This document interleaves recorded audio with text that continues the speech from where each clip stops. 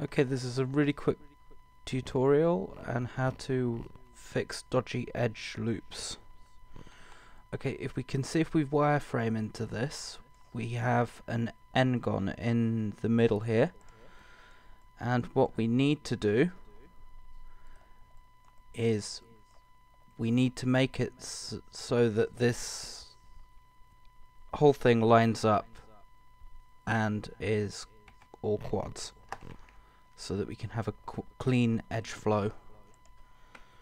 So I'm just going to add a loop cut at the top and the bottom, and then I'm going to hit K on the keyboard and just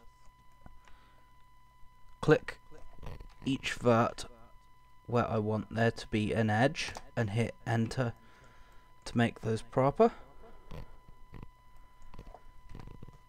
And I'm going to come around and do it for the back side.